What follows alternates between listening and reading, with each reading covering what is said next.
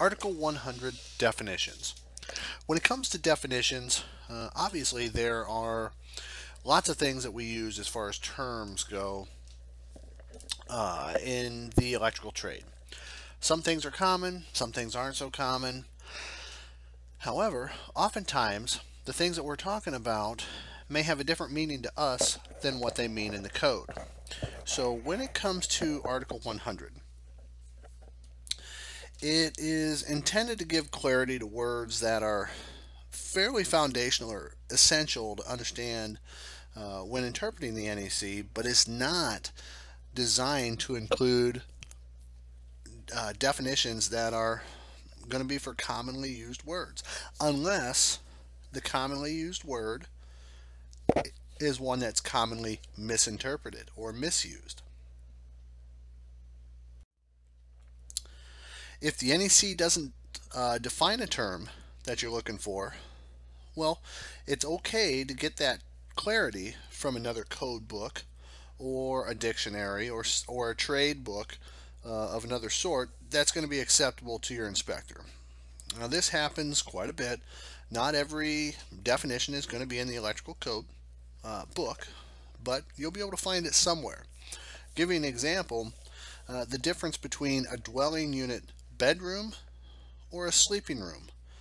Those things can have distinct variances, and you'll be able to find definitions to them in several of the different books. But to narrow it down, the sleeping room, you're probably going to have to look in the building code. Accessible, when you're talking about equipment. Allowing a close approach and generally not guarded by elevation, locked doors, or anything else. Accessible wiring methods. Not permanently closed in by the structure or the finish of the building, and they can be taken down or removed without damage to the structure. Readily accessible. This is a pretty common example. We see this often, not only in our houses, but also in laundromats and public use facilities in multifamily dwellings. You can see there's a plug-in right behind that dryer. And in looking at that plug-in, do you feel that that would be readily accessible? In fact, looking at that electrical panel over the top of the counter, do you feel that that would be readily accessible? Code says in order to be readily accessible, it has to be capable of being reached quickly without climbing on or over obstacles for the purpose of inspection or energizing or de-energizing or for service. And one of the additions to the code in 2014 also says that you can't consider it readily accessible if tools are required to access it. If you've got a multifamily dwelling unit and your equipment's located on the second floor, it can still be considered readily accessible as long as it meets these requirements. So it doesn't have to be on the ground level. Ampacity. Ampacity is the maximum current in amps that a conductor can carry continuously without exceeding its temperature rating for the application it's being used in. Appliance. Equipment other than industrial that is normally in standardized sizes that is designed to perform one or multiple functions.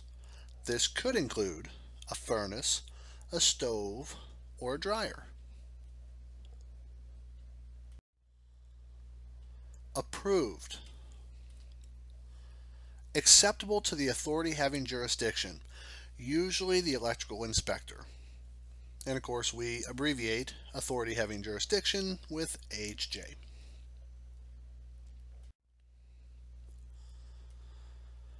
Always discuss any changes or alterations or special methods with your AHJ. arc fault circuit interrupter, or AFCI for short. A device that's intended to provide protection from the effects of arc faults. So what are those effects? Well, a lot of times it's going to be heat that will lead to fire. If the arc is recognized in the circuit and is de-energized, of course, it's going to get rid of that fire hazard. As we spoke about in several of the other chapters and several of the other courses, we got two things we're looking at here in the electrical code. Two things that the code basically surrounds. Don't kill the electrician. Don't burn the house down. Hey, what makes an arc fault circuit interrupter different than just your regular run-of-the-mill $3-4 breaker? It has a chip.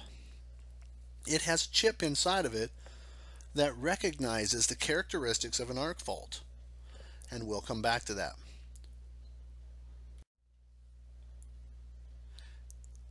Here's an actual arc fault breaker. Notice the neutral pigtail that comes off. The one thing that is different about an arc fault breaker from a normal breaker is both the hot and common will hook up to this breaker, and then the neutral will come right off of the breaker here with this pigtail to a neutral bar.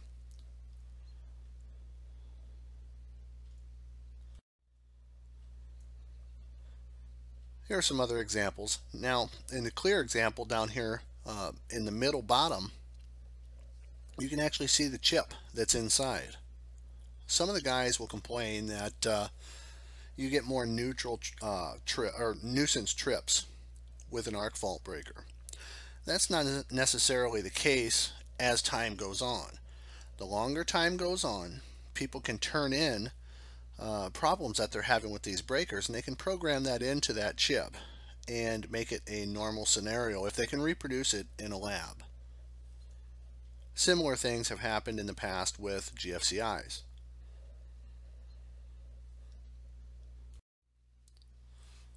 Attachment plug. A device, when inserted into a receptacle, establish a connection between the conductors of the attached flexible cord and the conductors connected permanently to the receptacle. Bathroom.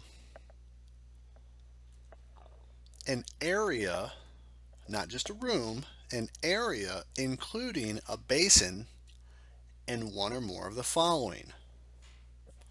Could have a toilet. How about a urinal? Or a tub? Even a bidet has been added.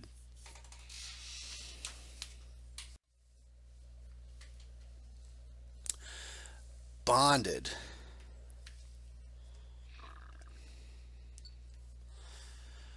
Connecting conductive, potentially current-carrying objects together, make sure that they don't have any difference in potential.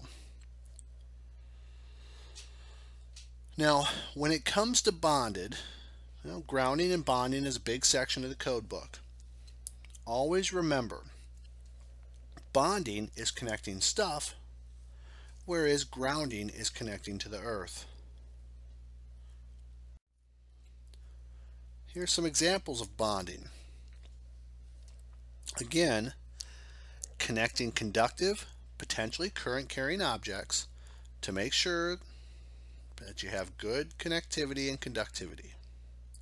Notice the bonding wires going from one pipe to the other, in both the copper on the left and the gas pipe on the right.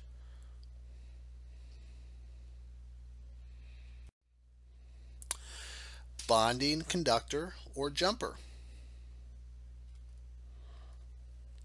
Maintains electrical conductivity between metal parts of the electrical installation.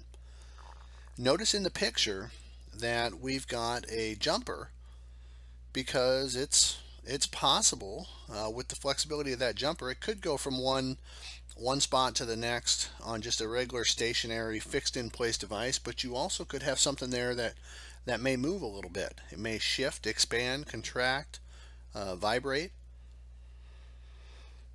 Oftentimes you'll see that on devices that have a flexible bonding jumper like that.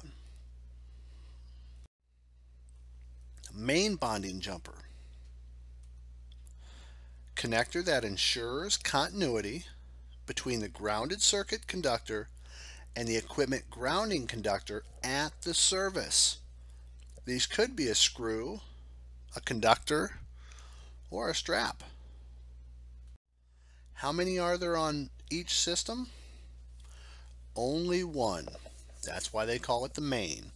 If you have more than one main bonding jumper, because you're connecting several panels into one system, you'll need to disconnect all but one of those main jumpers so that you don't create a current on the metal parts. Branch circuit. Conductors between the final overcurrent device, like the breakers, and the outlets. This would start at the breaker and end wherever the load's connected. Multi-wire branch circuit. A branch circuit with two or more ungrounded conductors having a voltage between them. Okay, here we got the red and the black, with an equal voltage being between the ungrounding conductors and the neutral conductor. So notice in this particular example, looks like we've got a 240 volt breaker, and with that we've got a hot leg coming off each side, going to, black one goes to two different receptacles, red one goes to one receptacle, but they share a common or a neutral. So the days of seeing this often are going to go by the wayside at some point, at least for the time being. It's not frowned upon, it's not an illegal installation, but until we get under wraps the arc fault breakers and the GFCI breakers that need to be installed in many of the areas where these already exist, you're going to start to see them fall by the wayside, especially in the new construction. Existing homes, they're there and they're probably not going to go anywhere for a while. However, the more you need to hook up the GFCIs and the arc fault breakers, the more you're going to see just regular single circuits like is a traditional way. One of the advantages you get from a multi-wire branch circuit is obviously, as you can see from the example, you would have the potential to use less wire, and you would also have the potential of running multiple circuits off of just one breaker. So you can do a lot more stuff inside of that panel. However, the downfall on that is what happens if they were to lose the neutral or possibly one of the hot legs. Now, if somebody comes along and takes off the neutral, which wouldn't make any sense, obviously you would stand the chance of overamping everything else. So you could possibly create a circuit from the one hot leg completely through the loop to the other hot leg. Now you might ask yourself, why in the world would we ever come along and just remove a neutral? That's an unlikely scenario. Most likely you would probably see the power utility lose a neutral. Maybe a lightning storm, maybe some kind of a surge or something like that. If the power utility loses their neutral, it would do virtually the same thing. Circuit breaker. A device designed to open and close manually at a set or predetermined amount of overcurrent without damaging itself.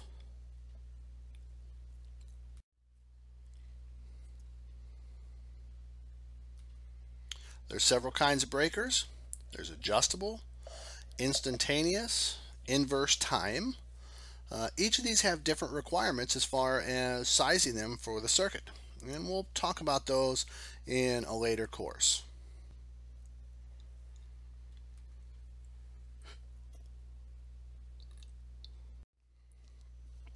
Clothes closet. A room intended for the storage of garments. It's not intentionally habitable. I'm not exactly sure how you would accidentally end up living in a closet or sleeping in a closet, but I assume they wouldn't put it in the code book unless it's been an issue at some point. And if you look at the closet on the left, that's probably bigger than my family's first apartment. Communication equipment. Electronic communications equipment responsible for video, audio, and data transmission, as well as the tech support equipment like laptops. It also includes the conductors used only for the equipment operation.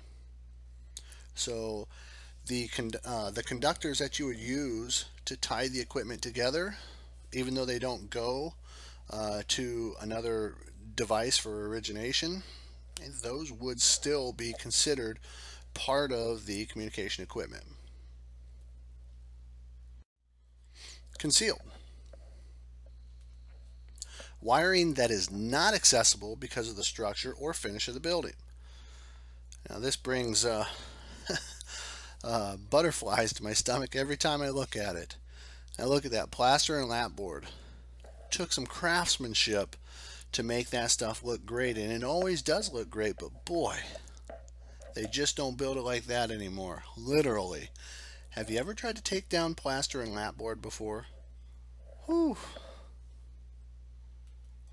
Damage would occur if repair or replacement were needed. Continuous load. A load that's expected to draw maximum current for 3 hours or more. Controller. A device that controls the electric power delivered to electrical equipment in a way that's predetermined. Oftentimes you're going to see a controller that will be outside of the area where it's actually controlling the device or the motor, because oftentimes the area where that device is may be a hazardous location. It may be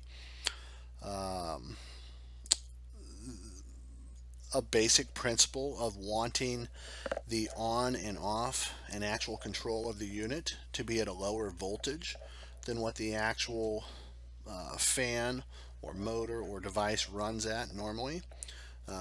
Maybe we don't want our guy out there pushing a button or turning a switch that has 480 volts behind it.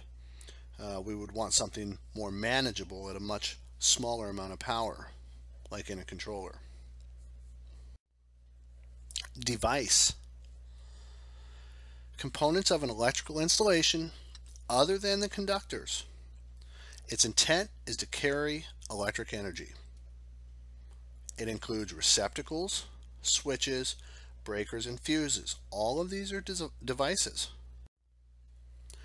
Dwelling unit. Must provide permanent fixed methods of living, sleeping, cooking, and sanitation. It's a single unit that has independent living facilities for one or more people. If there were more, we would call it a multifamily dwelling unit.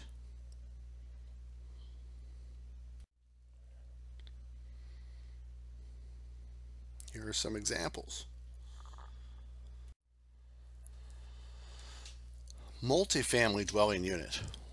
A building with all of the same requirements as a single dwelling unit, but has 3 or more dwelling units in it. Apartments are a great example.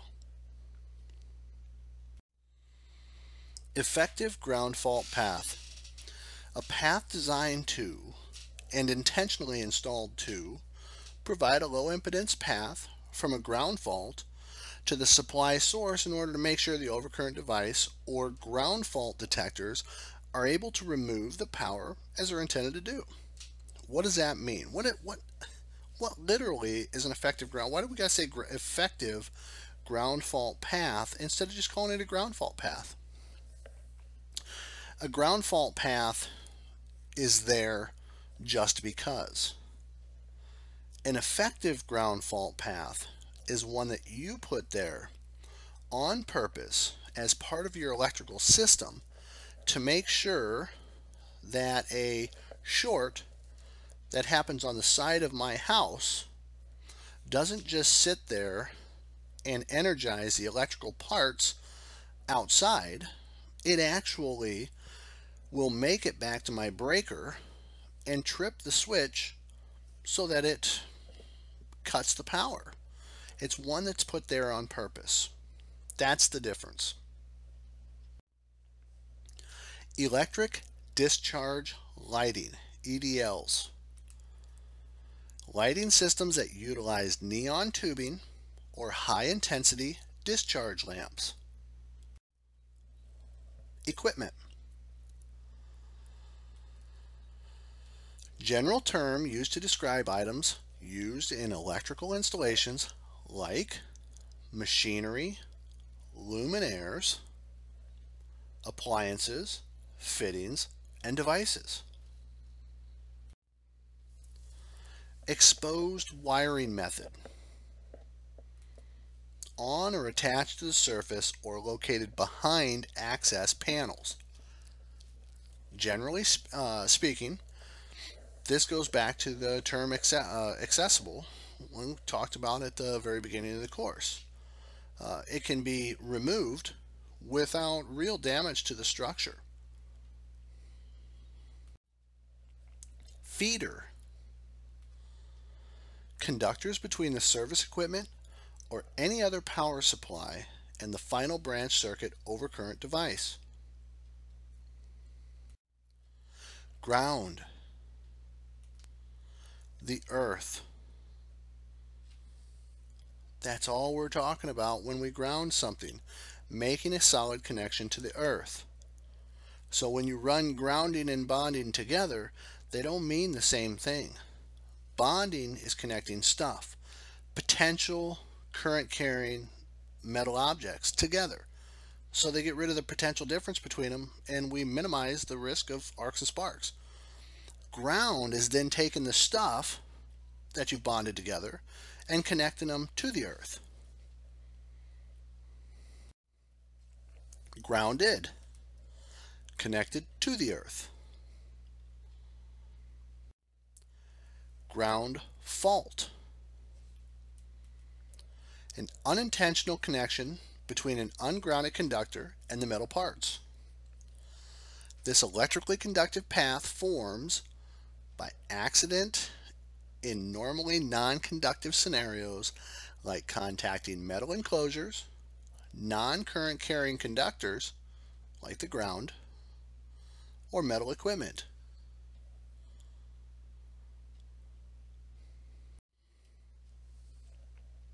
Ground fault circuit interrupter, GFCI for short, not to be confused with AFCI that we spoke about earlier. A device intended to protect people by de-energizing the circuit when the current to ground exceeds the value established for a Class A device. Now remember the difference between this and an arc fault.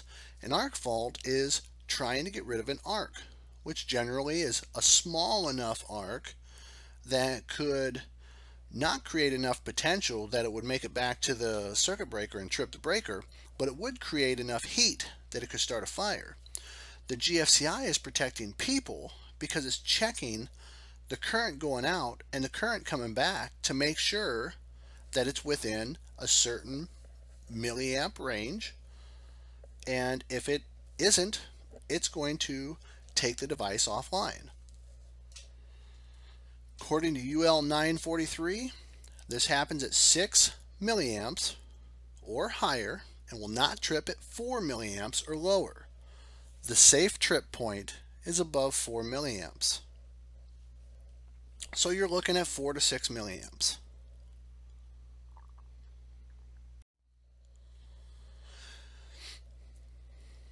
So look at the picture we've got here, which is looking at your typical GFCI installation.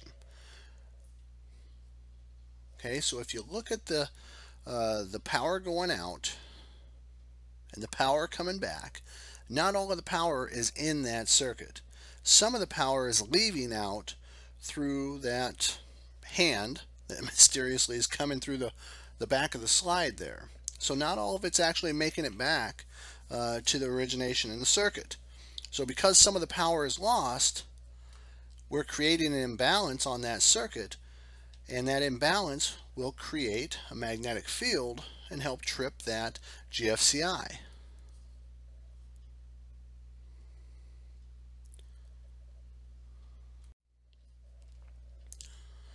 More on the GFCI.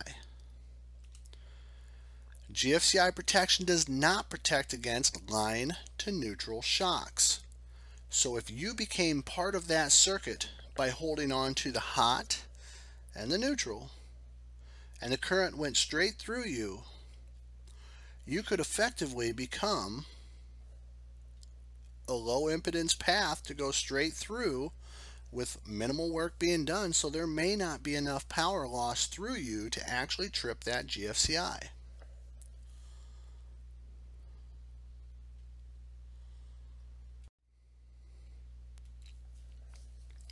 The failure rate of a GFCI averages around 12%.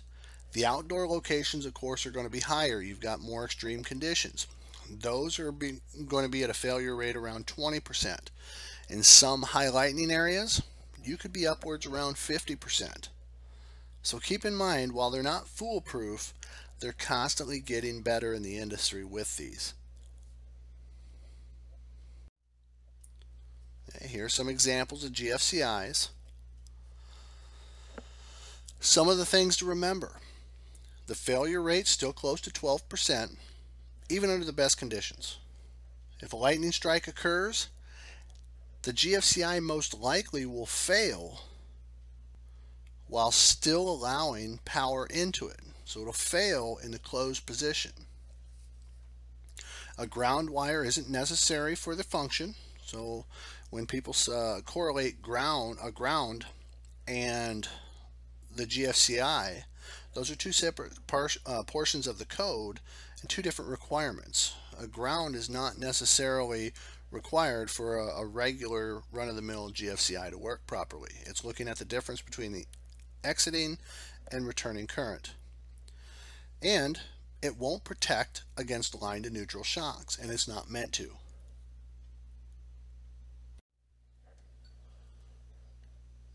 Grounding electrode.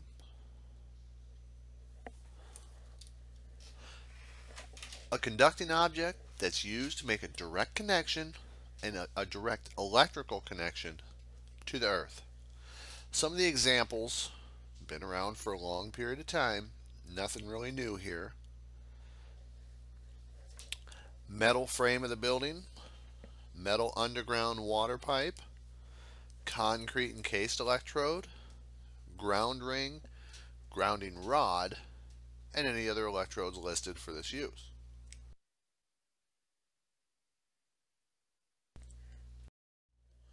Grounding electrode conductor. A conductor used to connect the system grounded conductor or neutral or the equipment to the grounding electrode or the grounding electrode system. Okay, so your grounding electrode is, say, your ground rod. Your grounding electrode conductor is the wire that connects your ground rod to your box or the rest of your grounding system. Equipment grounding conductor. An intentional path that connects metal parts of the equipment, which normally are not carrying current, together, and the grounded conductor or the grounding electrode conductor. Okay, here's an example. Notice we're in a solar setting here.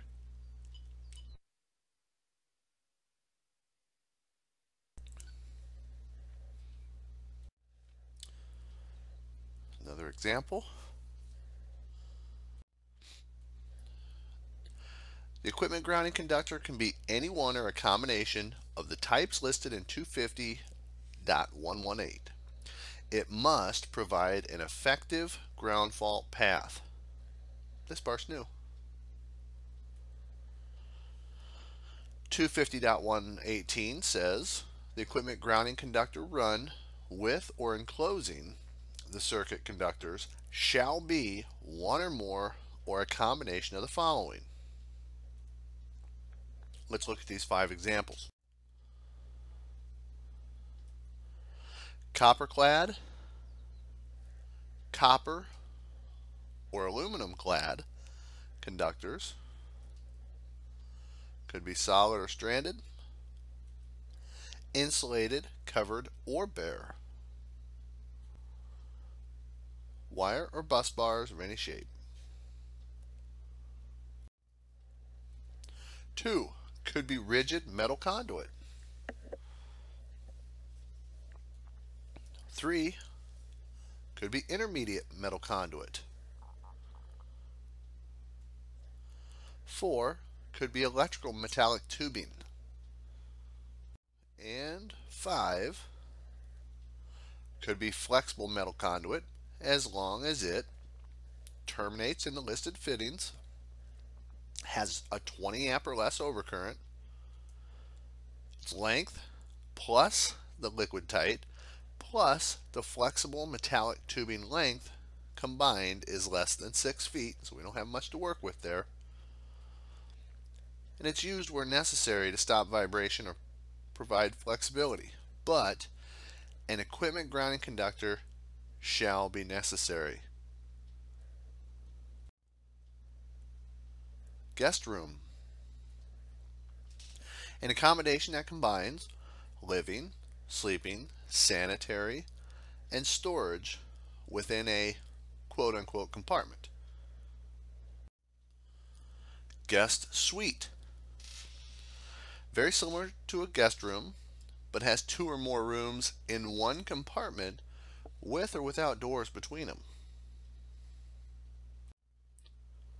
Hermetic refrigerant motor compressor. Combination of a compressor and a motor that are enclosed in the same housing. Has no external shaft or seals, and the motor is operating in the refrigerant. Okay, here's an example.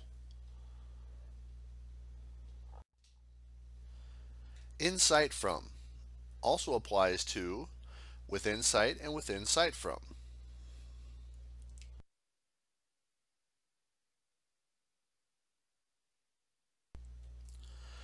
This is mentioned and no specific distance is given. The one piece of equipment has to be 50 feet or less invisible from the other piece of equipment. So notice our example here. And it's got to be in sight from. Doesn't say that it has to be on the same wall. Intersystem bonding termination. A device designed to connect intersystem bonding conductors for communications systems to the grounding electrode system. Kitchen. An area, again with the area, similar to bathroom, with a sink and permanent provisions for cooking. Means that your countertop microwave will not be included as a permanent provision for cooking unless you mount it. Labeled. Materials or equipment that have a label, symbol, or mark by an organization acceptable to the local AHJ. Okay, notice the UL listing here. Damp location. Locations that are protected from weather and not likely to be saturated with water, but obviously could. This includes areas that are only partially protected, like open but covered porches, canopies, or even soffits. Wet location. Locations that are likely to be saturated with water or unprotected from the weather. This also includes locations that are in direct contact with the earth, are in concrete slabs or masonry, or, of course, are underground.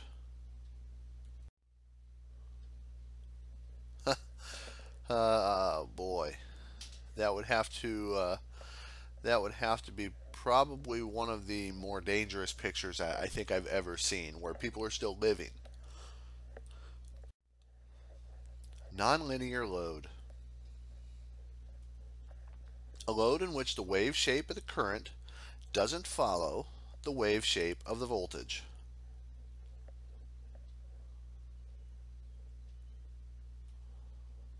Nonlinear loads occur when the resistance is not a constant and changes during each sine wave of the applied voltage waveform, resulting in a series of positive and negative pulses. Traditional load. For reference as to what we should see, we've got a picture here. Examples of nonlinear loads. Fluorescent lights, electronic ballasts, dimmers, motors with adjustable speed drives, computers, data rooms.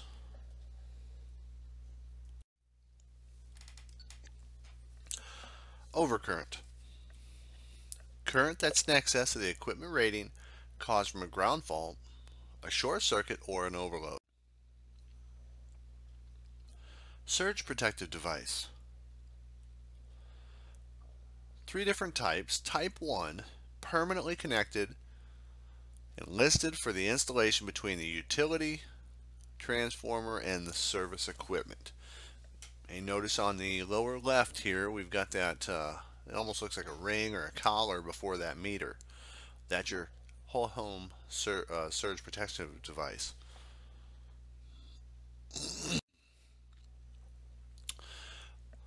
Type 2, permanently connected surge protective device listed for the installation on the load side of the service disconnecting means. So just a different point of installation.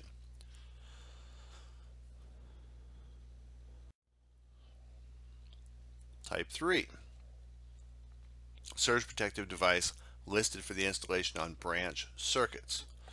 One final note on this, you want to make sure that you actually have a ground in the receptacle that these strips are plugged into, because their safety relies on that ground. In the event of a short circuit, it basically shunts to ground to trip that device. Article 200. Now we're getting out of the definitions and into Article 200, which deals with identifying the grounded conductors terminals. 200.2 B. Continuity of the neutral conductor. Neutral conductor shall not depend on a connection to a metallic enclosure, raceway, or cable armor for its continuity. Here you've got the metal being used to connect the neutral to the neutral terminal through the metal box. Okay, that's not acceptable.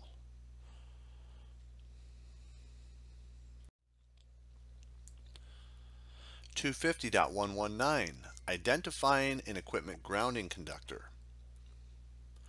If the wire is 6 gauge or smaller, the equipment grounding conductor can be bare, green, or green with a yellow stripe.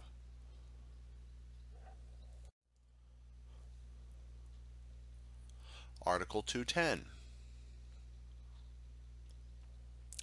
Branch circuits. 210.3, branch circuit rating. The overcurrent device rating determines the branch circuit rating. 210.4D, grouping of multi-wire circuits.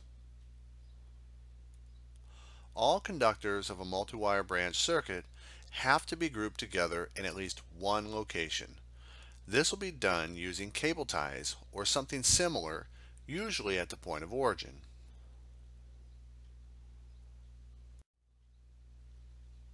Here's your before and after.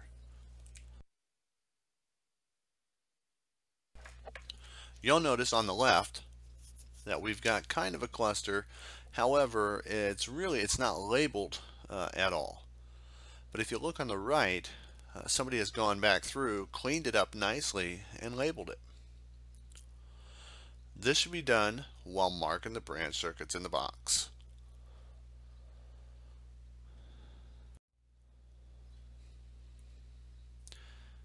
It'll not be necessary if all the wires for the circuit are in a single raceway or if the circuits are tagged.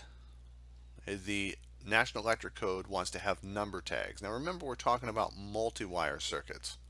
We're not talking about just a normal circuit. 210.5, identifying branch circuits. 210.5C1B talks about how to identify them with your identifying means. If you have more than one voltage used on the system, the circuits have to be labeled at the panel or the board, and of course they've got to be labeled legibly. If you can't read it, then what good is it? 210.8, GFCI protection. 210.8, GFCI protection. GFCI devices required by 210.8A through D must be installed in readily accessible locations. You could venture back to the beginning of the program or break out your NEC to Article 100 and see what readily accessible locations are labeled as. Residentially speaking, this is designed to cover all 15 and 20 amp 125 volt receptacles in the following areas: bathrooms, dwelling unit garages and accessory buildings. Now remember, there's nothing that says that you have to put power out to an accessory building like a shed in the backyard, but if you do, it's got to be GFCI protected. Receptacles installed outside, there are requirements for that. Crawl spaces, unfinished areas of a basement, kitchen countertops, within 6 feet of the outer edge of a sink. Okay, some of that is diminished as well once you get into bathrooms and things like that. A boathouse is another one. Within 6 feet of the outer edge of a bathtub or shower. And laundry areas.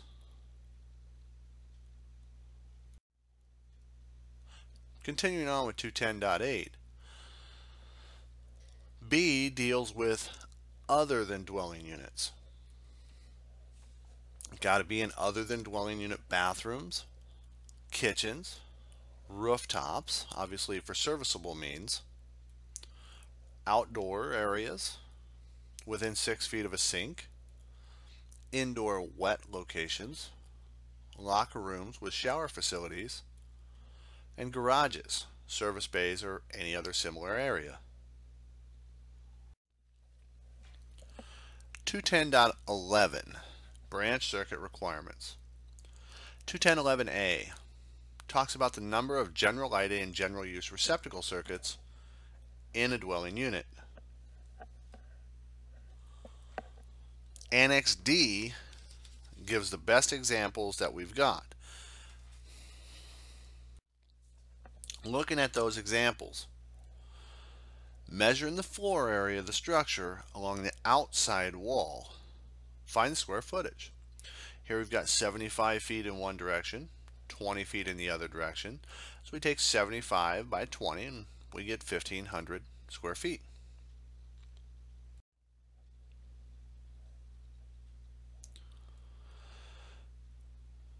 You take that number times 3 VA. So we've got 1,500 square feet times 3 VA equals what? 4,500. And there are other optional calculation methods for figuring out the general lighting and use outlets. Those are in 220.82B1.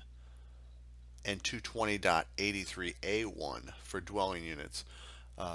And more specifically, those optional methods deal with existing dwelling units. 220.12, general lighting loads by occupancy. Okay, notice where it says here for dwelling units, for our square feet for volt amps, that's where we're getting this, table 220.12. It tells you 3 VA per square foot. So just in case you were wondering where in the world we come up with the 3 VA per square foot. Annex D, again, going into D1A, figure the voltage that your circuits will have, normally 120 volts, and figure that in to find out how many circuits you can get out of it. So we figured 4,500 VA divided by 120 volts equals 38 amps. So your options here are to have two 20 amp circuits or three 15 amp circuits.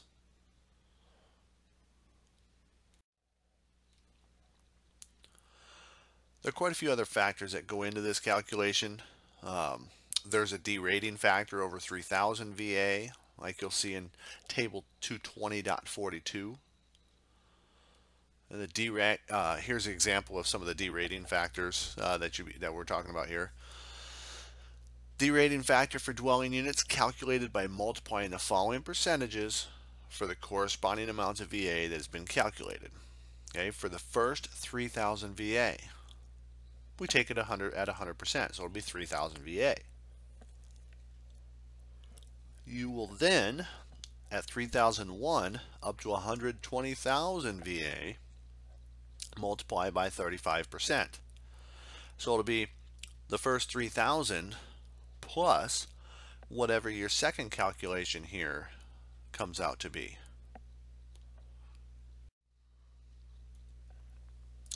There are standard amounts of VA that are added to this calculation based on the circuit as well.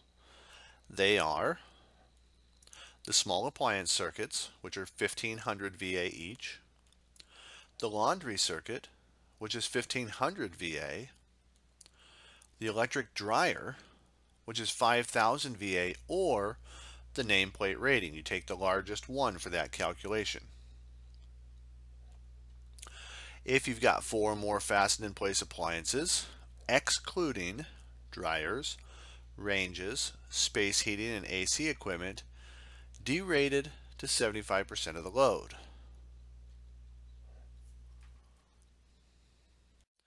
Here's your example of your calculation in example D1A for family dwelling units.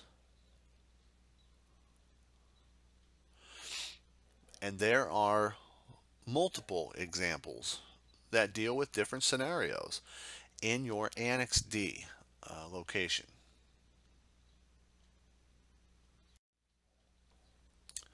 .11b.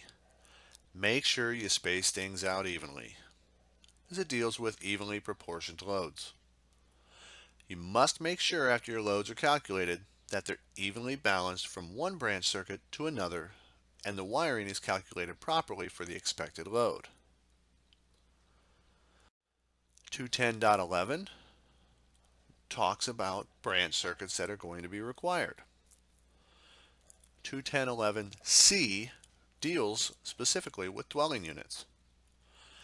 C1, 2 or more 20 amp 120 volt small appliance circuits to cover the outlets in the kitchen, the dining room, the breakfast room, the pantry, and small dining areas.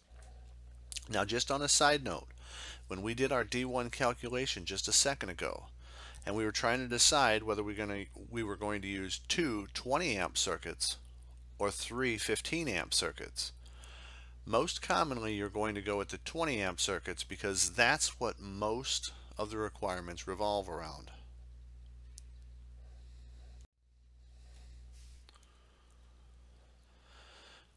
C2 deals with 20 amp, 120 volt circuits required for the laundry outlets. Those are required by 210.52F as well.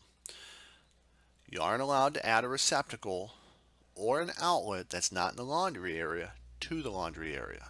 Just remember. So if you've got an adjoining wall with a bedroom, you're not allowed to sneak off the receptacles that are in the laundry room to bring it through the wall to the other side to that bedroom.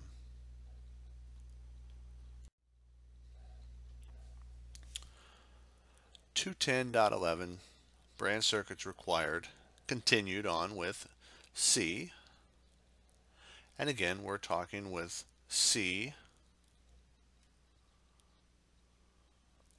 dealing with the laundry outlets in C2 and 210.52F. This receptacle is still going to be required. You got to remember your requirement specifically says in C2 that 120 amp 120 volt circuit is required for the laundry outlets required by 210.52. So the receptacle is still required even if the appliance being used will use another receptacle due to different power requirements. And the example would be a stackable washer dryer combo could use a 30 amp 240 volt receptacle and not use that receptacle at all. 210.11 still in the branch circuits required. We're moving on to C3 which deals with bathrooms, and one 20 amp 120 volt receptacle required for the bathroom receptacles. The outlets that aren't in the bathroom aren't allowed on the bathroom circuit, plain as day.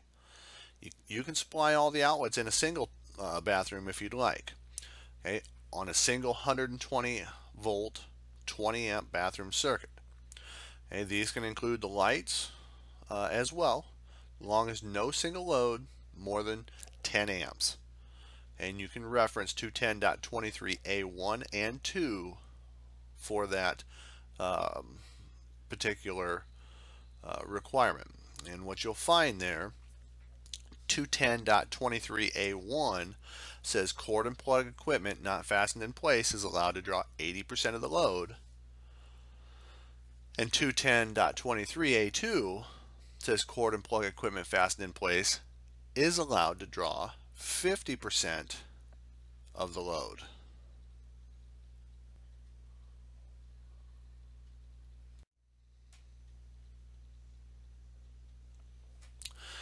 Here's your arc fault breaker.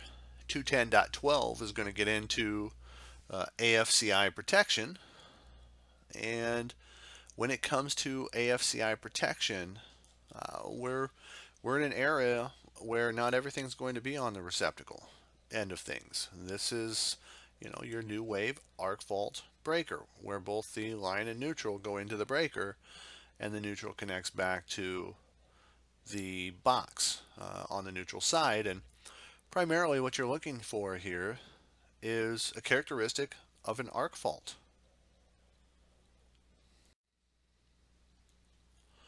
All 15 and 20 amp 120 volt branch circuits that supply outlets or devices in these locations require arc fault protection.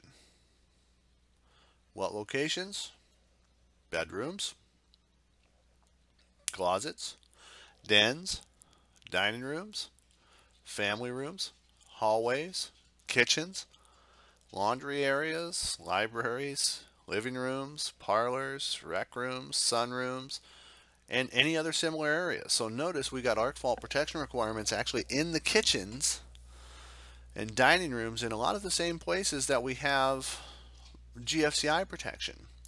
There is a potential in which you'll have arc fault and GFCI protection required in overlapping scenarios. 210.12a does have some exceptions. Okay, one of the exceptions deals with fire alarms. Okay, and the short and sweet of it is, if the smoke alarm or the fire alarm is not controlled by the panel, then it doesn't qualify as a fire alarm circuit. So arc fault will be required. If they go to a panel, it will most likely not be required.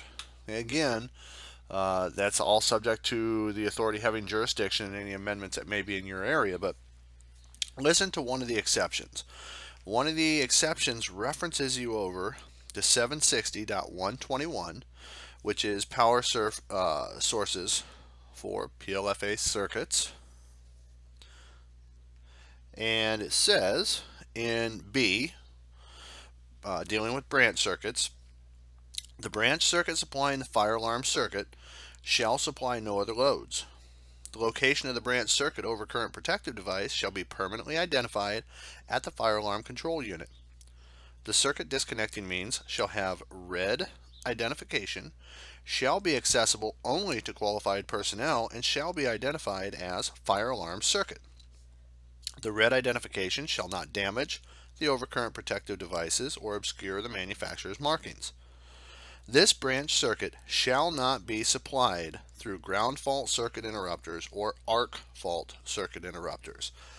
And another exception, another area that this exception actually references you to is 760.41b, which deals with non-power limited fire alarm circuits as well, and it says the same, almost identical thing, and that's 760.41b is your other reference point for this exception to the rule. So, like I said, short and sweet. If it goes to a panel, doesn't qualify, or if it goes to a panel, it won't require arc fault or GFCI. But if it doesn't go to a panel, it's probably not going to qualify as a fire alarm circuit either, and it's going to be required to have arc fault protection. 210.12b talks about branch circuit extensions or modifications, more particularly with dwelling units. In areas where branch circuits are modified or replaced or extended, the circuit must be protected by an AFCI circuit breaker or an AFCI receptacle at the first outlet. Now remember, there will be a requirement also in the branch circuit area that says that this circuit's going to have to be grounded at least to that first receptacle. Doesn't have anything to do with the way that the arc fault circuit interrupter works. It has to do with creating an effective ground fault path that goes all the way back to the panel. The exception, if the extension is less than 6 feet when no devices or outlets are added. 210.17 Electric vehicles. An outlet that has been installed for the purpose of charging electric vehicles shall be on a dedicated branch circuit with no other outlets. 210.18 Guest rooms or suites. Guest rooms or suites have to be wired according to the branch circuit requirements for dwelling units. Okay, so as you might guess, staying in hotels, when you look around, there would be a distinct difference between whether or not you're considered a suite or a dwelling unit or a guest room as far as how the wiring is done. For the most part, obviously, you're going to have circuit protection and all that kind of stuff be fairly close in all those applications where habitation is going to take place. However, there are some fairly small nuances between those that would definitely make a big difference in a multi-story hotel. 210.23 Permissible loads. 210.23 says in no case shall the load exceed the branch circuit amp rating.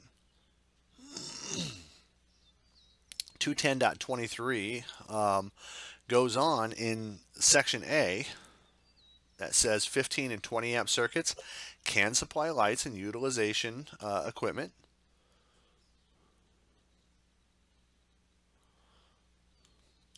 A1 says it can go on and include cord and plug as long as they're not fastened in place. It can only pull up to 80% of the circuit amp rating if it's cord and plug not fastened in place. A2 talks about utilization in equipment that is fastened in place, and it can only pull up to 50% of the circuit amp rating. Remember, both of these are indicating that there's something else on that circuit as well. So the 50% and 80% is, if in addition to whatever's pulling that amp draw on the system, you also have potentially a light or something else plugged into that circuit as well. A2C says that 40 and 50 amp circuits can contain cooking appliances that are fastened in place. Okay, so that's a bit of an anomaly. And A2C also says that you can have 50 amp circuits that can supply non-lighting load outlets only as well. So it just breaks the mold of the 15 and 20 amp circuit requirements that we've got here. Goes into a few nuances.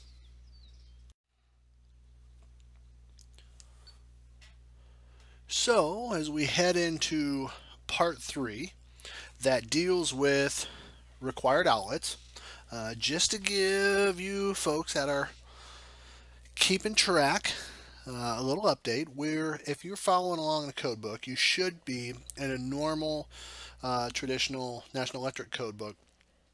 You should be on page 60. It's not the same in the handbook, but if you're following along in a traditional, it'll be the same.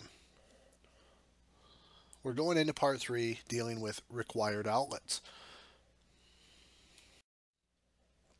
210.50 deals with your general requirements. Requirements for installing outlets shall be done in accordance with 210.52 through 210.64.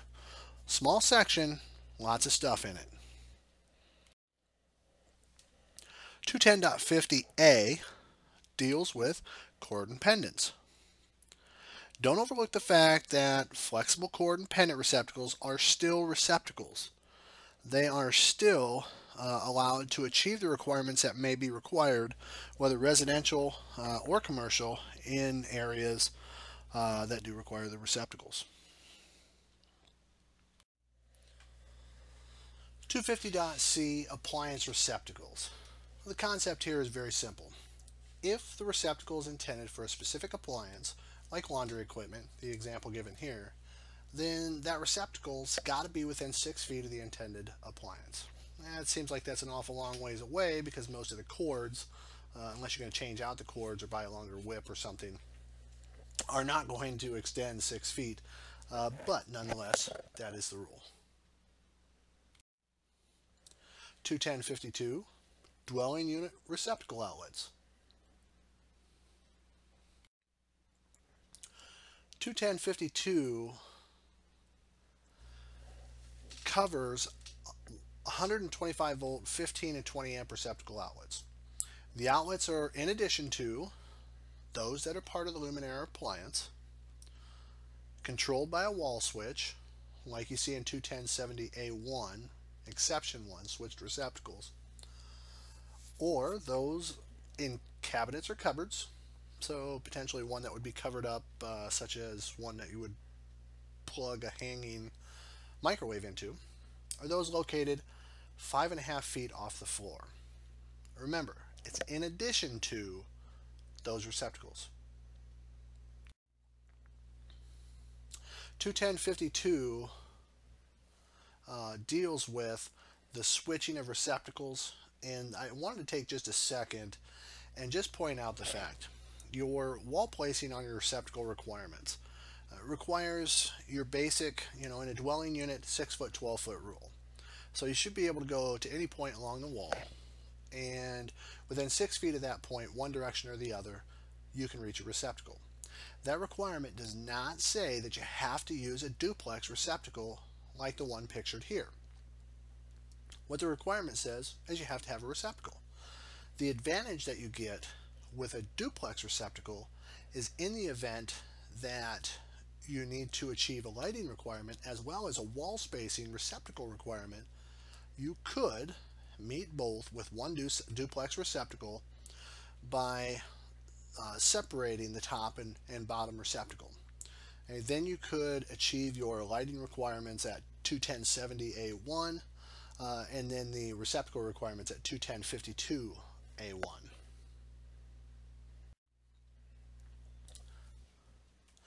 210/52, getting into the heart of it. A, general requirements for a dwelling unit. A1 deals with spacing. The requirement for a receptacle to be installed in every kitchen, family room, dining room, living room, bedroom, etc. says that no point along the floor line of any wall space should be farther than 6 feet from a receptacle. That's why we slang term call it the 6 foot, 12 foot rule. The rule says no further than 6 feet in one direction or the other from a receptacle, or to get to a receptacle, when in reality, if you went dead smack in the middle of two receptacles that were right on the money, 6 feet both directions, it would be 12 feet between the two. 210/52A2 deals with wall space. Wall space in the dwelling units shall include 1. Any space that's 2 feet or more and unbroken along the floor line by doors or similar openings, fireplaces, and fixed cabinets. This includes spaces around corners. You can't go catty corner for your spacing requirement. 2. Fixed panels on interior walls. Large glass panels like those found in the sliding doors that don't actually slide. Now, when you've got sliding doors, generally you've got one panel that slides and one panel that doesn't. 3. Fixed room dividers such as railings. Now, one thing that throws a wrench and oftentimes a homeowner into a tailspin is the requirement at 210/52A23. Fixed room dividers such as railings, because this also can refer to banisters at the top of a long stairway or along a lofted walkway in a vaulted room. You've got banisters along those edges so that somebody can overlook, say, the living room from a vaulted area. That could be considered wall space, and you would have to have a receptacle in that area. Now, obviously, if you've got the nice spindled banister along that walkway, you're not going to put the receptacle in that banister. What you're going to do is you're going to probably put it in the floor. And they do make nice alternatives for the floor mounted receptacles. So, here is an example of your requirement. This is the 6 foot, 12 foot rule. Any point on the wall should be no further than 6 feet from the nearest receptacle. So if you're in the middle, dead smack in the middle between two receptacles, it could be 12 feet total. So notice, even the small little 2 foot space in the middle center requires its own receptacle because of the requirement.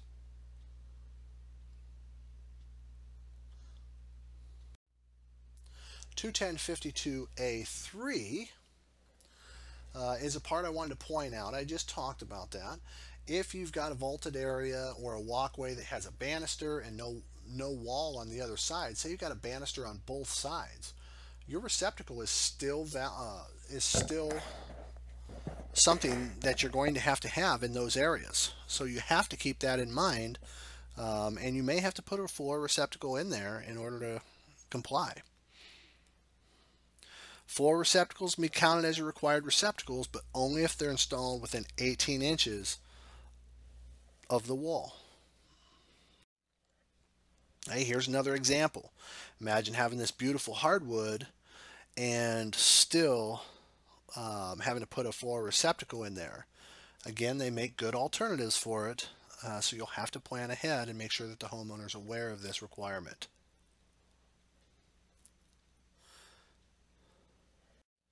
21052A4, countertop receptacles. Dwelling unit receptacles versus countertop receptacles is a little bit different. Countertop receptacles are installed according to 21052C, and countertop requirements cannot be used to achieve the requirements of the general dwelling units in 21052A. Now, what does that mean?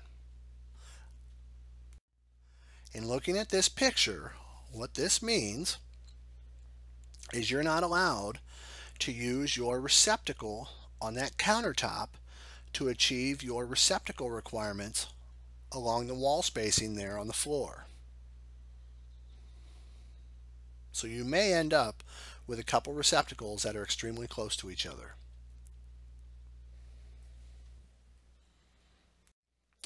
21052, dealing with dwelling unit receptacle outlet requirements. This is Section B, small appliance circuits. 21052B1, dealing with small appliance circuits, says the 20 amp 120 volt small appliance circuits covered in 21011C1 and their requirements found in 21052A and C are meant to extend to kitchens, breakfast rooms, pantries, and dining rooms. Okay, now remember, we had the option clear back when we were talking about the annex and the calculations for a dwelling unit to split, after we calculated the VA that we needed and divided by 120 volts, we were allowed to do two 20 amp receptacles or three 15 amp receptacle circuits in those areas. And although three circuits sounded better, most of these requirements are all 20 amp circuit requirements, like the small appliance circuit requirement.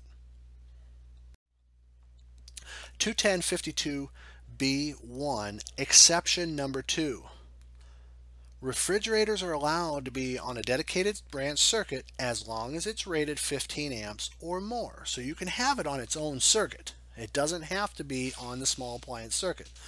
The one anomaly is you're not allowed to extend that refrigerator plug, refrigerator's flexible cord up over the top of the countertop to a plug-in that's up there. It would have to be something that's not in a fixed position like that, above the countertop. 21052B3, kitchen receptacle requirements. Here we have a nice wide open kitchen. You have to have at least two small appliance circuits in the kitchen. They can also supply the pantry, breakfast room, dining room, all of the other requirements in 21052B1, but it cannot supply another kitchen.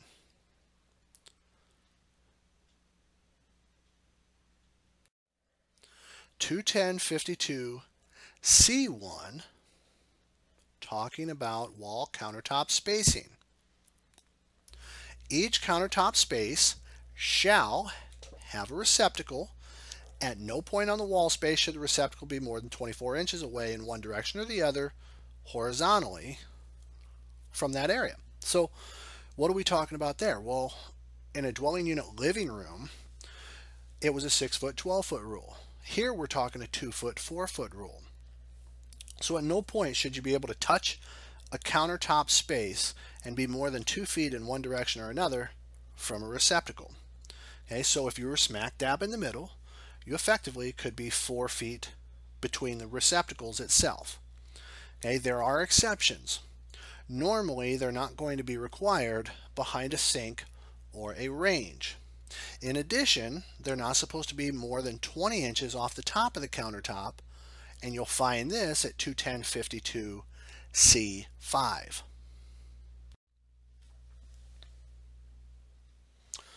Exemptions. We talked about this just a second ago. Normally, you're not going to find it's required around the back of a sink. Okay? However, if there's more than 18 inches behind that sink, that requirement will be there. The illustration in the NEC clearly shows if you've got less than 12 inches behind the sink or the range, less than 18 inches if it's a corner, then no receptacle is required. If you got more than 18 inches, you're certainly going to have that requirement extend behind that corner there on the picture on the right. This is the actual picture out of the NEC that is given for your example. The illustration fairly clearly shows that if you've got less than 12 inches behind a sink or range, 18 if it's in a corner, then you don't have to have a receptacle. 21052C2, island countertop spaces. Each island space has to have at least one receptacle. The requirement is one receptacle. Island dimensions necessary to meet this requirement are a minimum 24 inches long and 24 inches wide. That's your minimum requirement. If that was all one island countertop, nothing on there, the requirement's one receptacle. Some municipalities have that extended out to mean that you have to have two receptacles, but the requirement in the NEC is one. 21052C3, peninsular countertop spaces, are very similar. Each peninsular space has to have at least one receptacle, same as the island. The dimensions are exactly the same, but you have to remember that the peninsular starts at the connecting edge of the counter, not at the wall. So your minimum diameter, or your minimum length from the countertop to the end of the peninsular is 24 inches long, and a minimum width 24 inches wide to that connecting edge. Now it is possible that in that area you may not have any place to put a receptacle. Maybe not on the end, maybe not in the countertop. There are scenarios where that comes up. You will notice almost dead center here that you've got a flip down door with a receptacle inside of that space. And that, believe it or not, is not just something that somebody came up with on a whim. That's a designed product for that purpose. It's for your upper end custom style kitchens that don't want the visibility of that additional receptacle because they don't use it all the time. So they only have it exposed while it's being used. Some municipalities will have some different requirements there. So for instance, one municipality will not allow you to have that kind of installation unless there's a way to only activate that plug when the lid is slid back into a position that the lid cannot be closed on the plug that goes into it.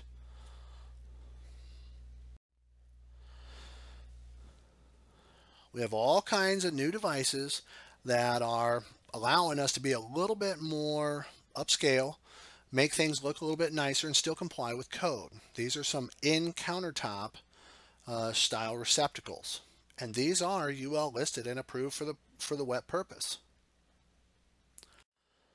21052C4, separate countertop spaces. Traditional kitchens oftentimes are going to have appliances that are spaced out so that they make sense to actually use. They're not going to be all grouped together. They're not going to be installed to make it so it's easier to comply with code. They're going to be spaced so that they make sense. Usually, this will create little separations in the countertop, oftentimes, say, between the range and the stove, maybe a little, like almost a little part of countertop that just kind of stands out by itself. These are going to have receptacles. 21052C4 deals with these separate countertop spaces. If you have countertops that have areas separated by a sink, range, refrigerator, or another similar appliance, the space has to comply with 21052C1. Okay, so you'll notice here if you've got a space that's 12 inches or wider, like the far right there, between that range and maybe there's a refrigerator on the right hand side of that arrow? Well, it's broken up the countertop into a 12-inch space. That 12-inch space will now have to have its own countertop receptacle, and then the receptacle requirements on the left-hand side of that range is going to start from there, and you'll have to have another receptacle within 12 or 2 feet from that range. And again, here's another great example. If you have countertops, you have areas separated by a sink, range, refrigerator, or other similar appliance, it has to comply with 210.52C1. Again, if there's less than 12 inches behind the sink, you don't have to have a receptacle. The requirement says if there's more than 12 inches behind that sink, you will have to have a receptacle behind there.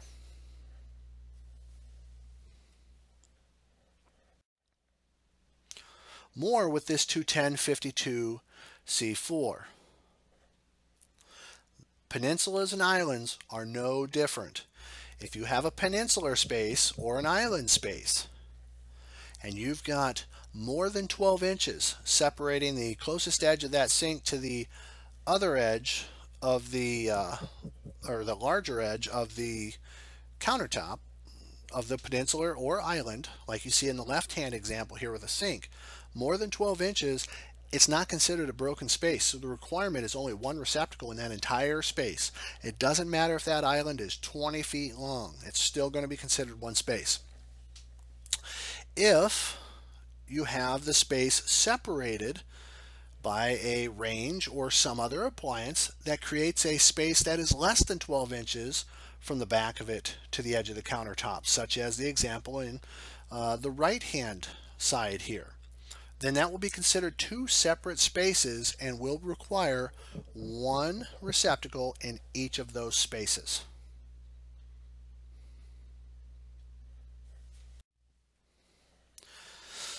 We're still referring to countertops here, but we're talking about 210.52C5 with outlet locations. Receptacles shall be located on, above, but no more than 20 inches above, in, as long as listed for it, or below, but not more than 12 inches, and only if the counter overhangs less than 6 inches for the countertop. Those are your requirements. There are exceptions. Okay, you've got an exception here. Exception 2, if the island or peninsula is completely flat with no backsplashes or dividers and no means to mount a receptacle 20 inches above the countertop, like cabinets, then there is no receptacle requirement.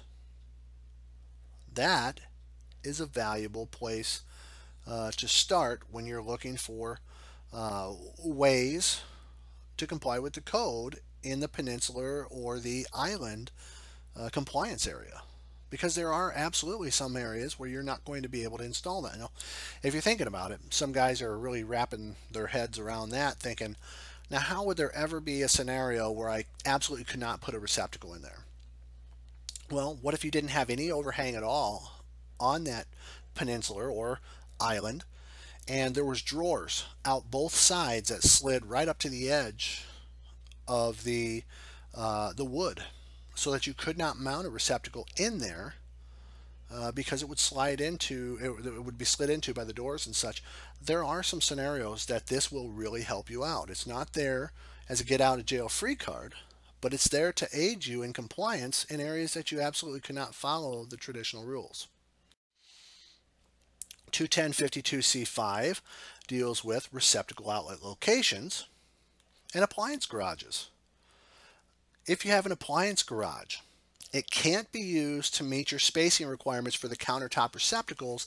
However, your receptacles for the countertop small appliance circuit can extend right on inside of the appliance garage. So you can have it in there, but it can't be used to meet your receptacle requirements. So your 2-foot rule would start on either side of that appliance garage and head out along the wall space, and you'd have to have a receptacle within 2 feet there. 210.52D, bathroom requirements. Okay, we've talked about earlier that there are receptacle requirements and GFCI requirements and such around sinks. And we talked about sinks just in general having a 6-foot rule. If you're around a sink, you're going to have GFCI protection within 6 feet around that in a radial spherical style around. But in a bathroom, your receptacle requirements say you must have a receptacle. 15-20 amp, of course, is a requirement here, as most of them are, within 3 feet of the outside edge of each basin or sink. So we're talking a 3-foot radius. Okay, and that's a perimeter, all directions, any of these areas. Could be on the outer side of the cabinet, could be in front of the cabinet, but new requirements allow no further than 12 inches below the front edge of the sink. And it can be in the sink or in between the sinks on the countertop area.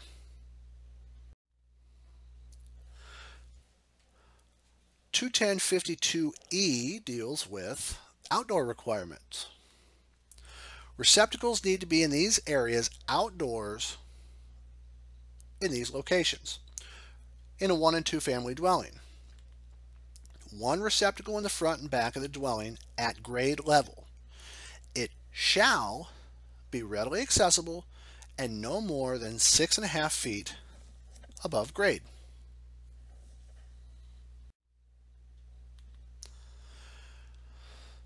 Two, multifamily dwellings. You only have to have your receptacle outside in the front and back at a multifamily dwelling on the dwelling units that are at grade level, and that's it.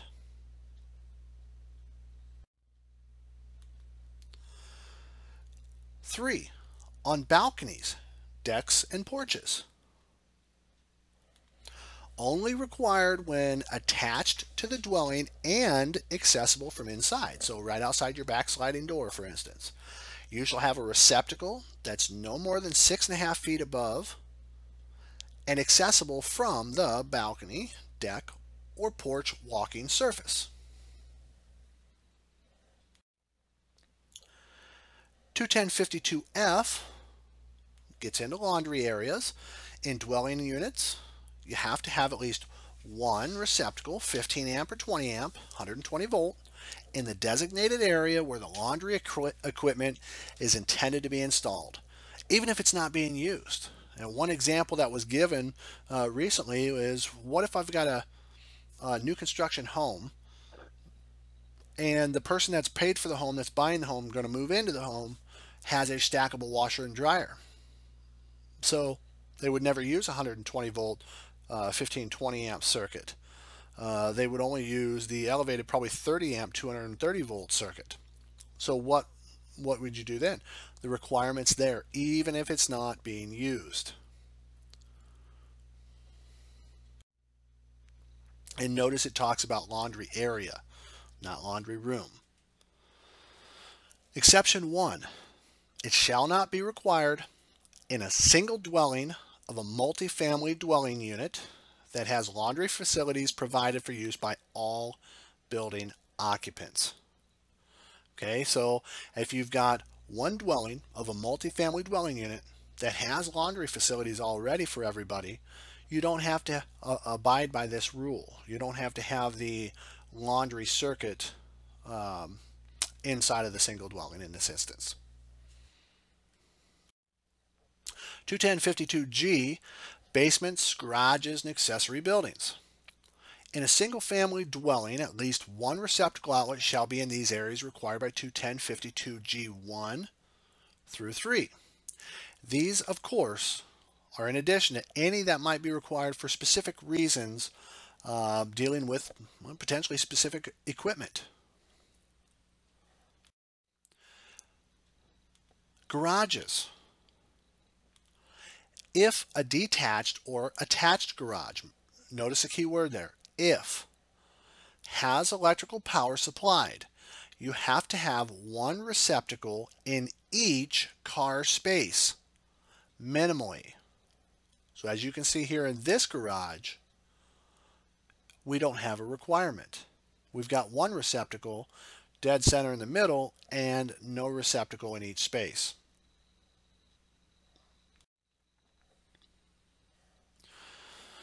Accessory buildings, which is 21052G2. Accessory buildings have to have at least one outlet receptacle in each accessory building that has electrical power supplied. Nothing says you have to supply power to this fancy little shed with an open and with an inward door and an outward door on the other side. A little bit more fancy than what I've got, but nothing says you have to supply power to this. But if you do, one, it's going to have to be GFCI protected, and two, it's going to have at least one outlet receptacle.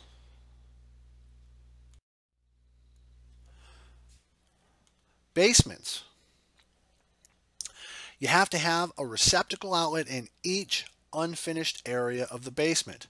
In speaking with several code officials and looking at this picture, this is all considered one unfinished area until they start extending the wall out and separating the space a little bit more. So in this area, your requirement is 1. Remember, if you have a finished basement, the outlet requirements of 21052 are enforceable depending on how the basement's finished. If you've got a secondary living space or kitchen or bathroom, those requirements may all revert back to 21052 A through C, which deal with your countertop space and your wall spacing requirements and all of that.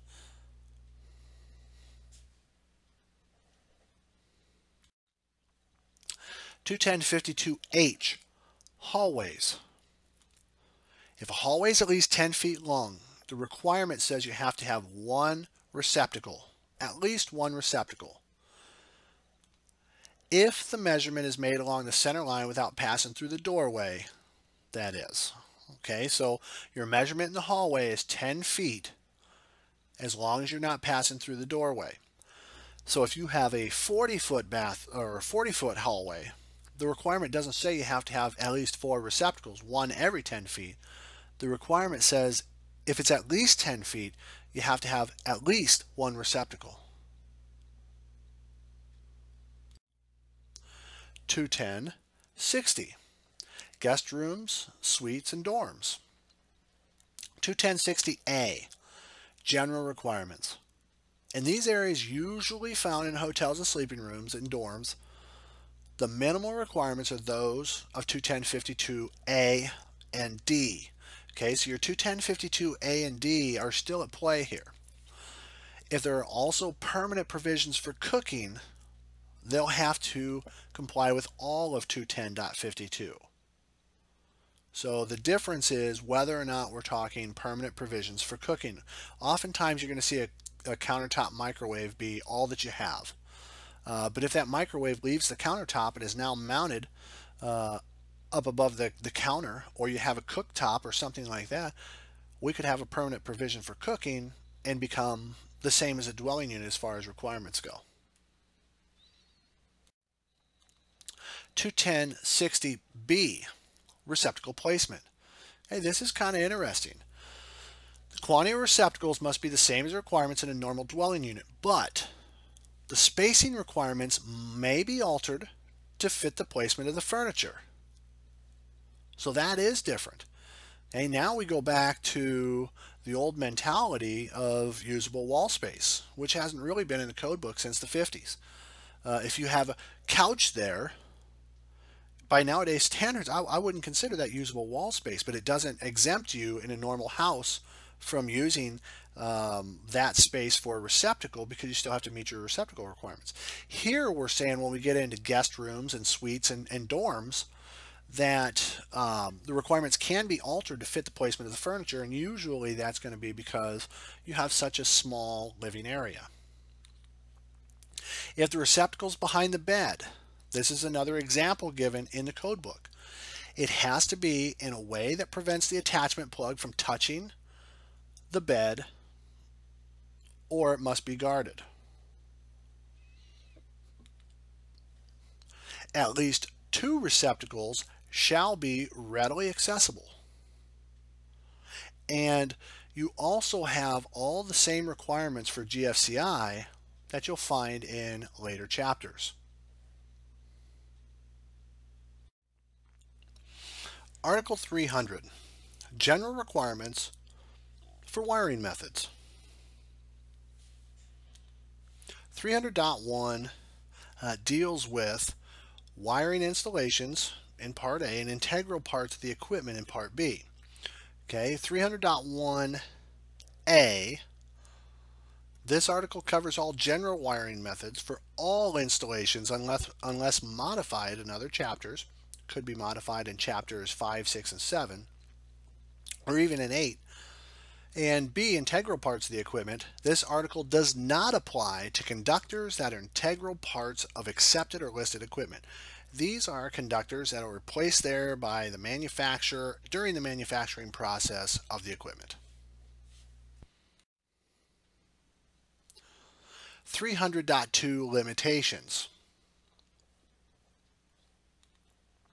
300.2a Voltages.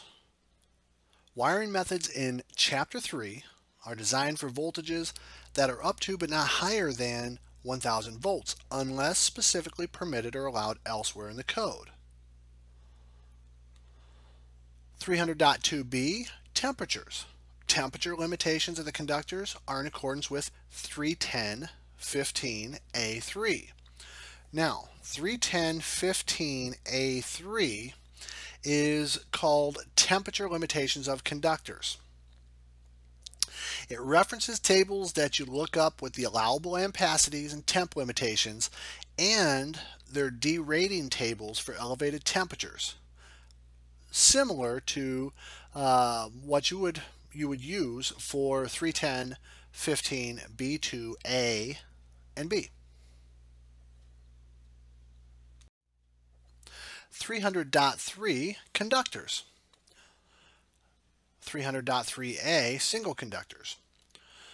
Single conductors as specified in 310.104a have to be installed within a recognized wiring method. So in looking at what we've got here, we got some knob and tube. And while this may be an existing building, now look at the size of the wood, true sizes of wood. You don't see that anymore. And it may actually still be used. It's there under the existing building exemption. It's not posing a danger or a threat, and it hasn't been upgraded because the building probably hasn't been modified to make it be upgraded. However, you wouldn't see this put back in a new building because it's no longer a recognized wiring method. They want all of the conductors for a circuit to be run together within the same wiring method.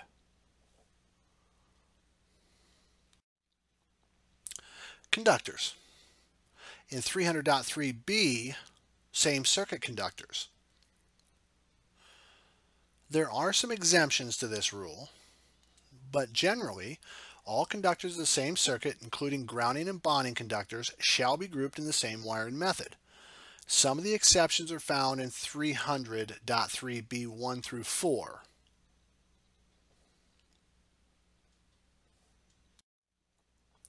.4 Protection against physical damage. If the wires are going to be subject to damage, obviously you should be protecting them.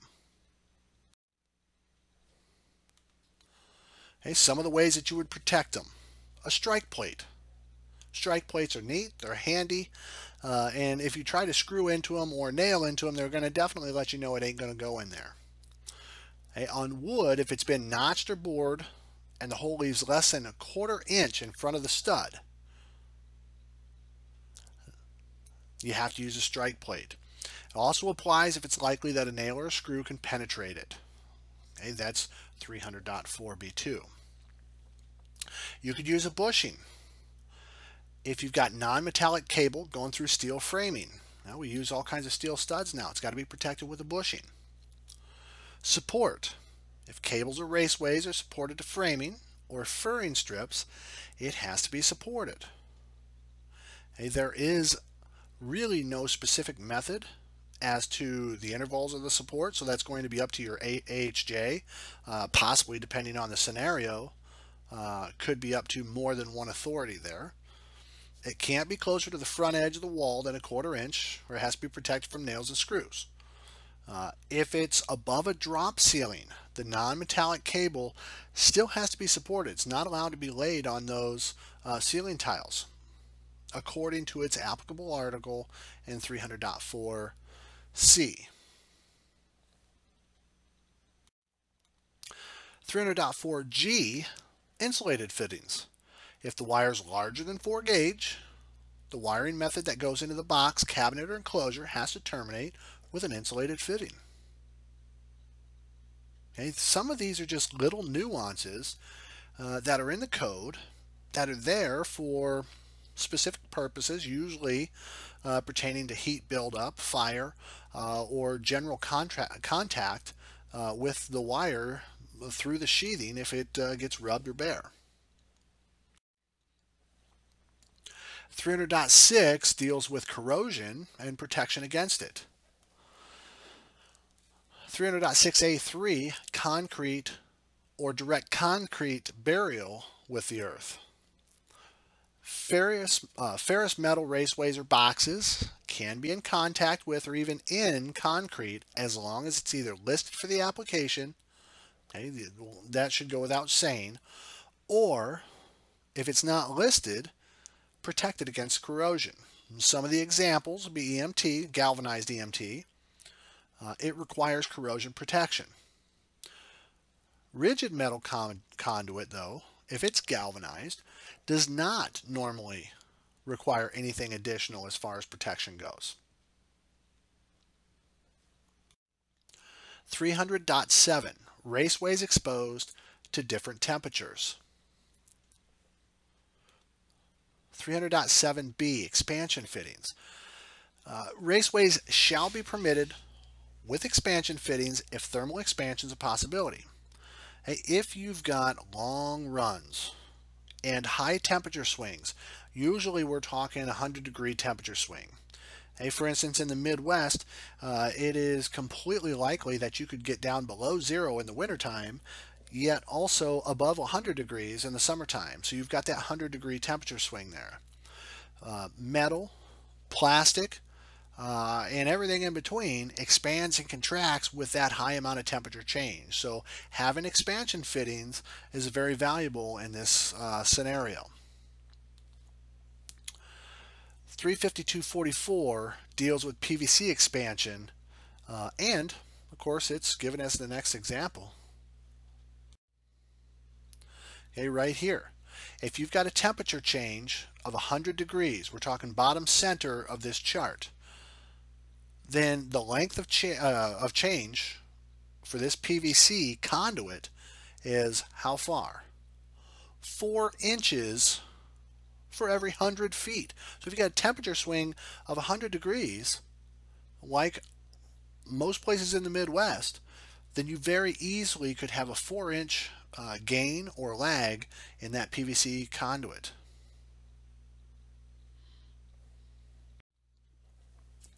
300.10, electrical continuity of metal raceways and enclosures.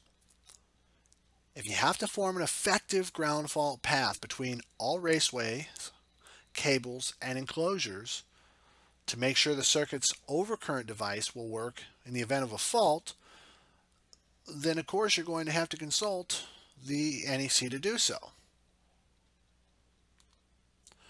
An effective ground fault path is one that's installed on purpose, as we discussed earlier, to provide electrical continuity from the equipment or the appliance all the way back to the panel. Hey, this is different from a regular, just run-of-the-mill ground fault path. A ground fault path is generally going to be any method that can take a electrical current to earth, to the ground. Now here we're talking about an effective ground fault path, which is one that's put there by you on purpose to take that electrical continuity back to the panel so that we can aid in the tripping of the breaker, popping of the fuse, whatever the case may be. 300.12, Mechanical continuity. Raceways shall be mechanically continuous between the fittings and the enclosure, box, or panel. Why is that? Well, if they're not electrically continuous and you've got a little gap in there and you start to run electrical current on the outside of that fitting or the raceway, then knuckleheaded me comes along and touches one side and then the other side or bumps into it, I could bridge the gap there and that current could run through me to the other side where there's also metal conduit. So I could become part of that circuit. 300.13 deals with conductors and mechanical and electrical continuity. 300.13a, general. No splices or taps inside of the conduit. Should go without saying. You can't service them. You can't see when there's an issue either. 300.14, the length of free conductors at outlets, junctions, and switch points. Well, we're always asking, okay, how much conductors, how much of the free conductor are we supposed to be pulling when we're wiring up our switches or our receptacles or any of those things? It gives us the answer right here in 300.14.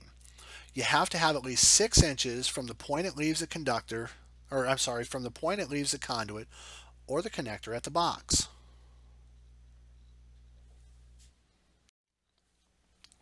300.20, induced current in ferrous metal enclosures or raceways.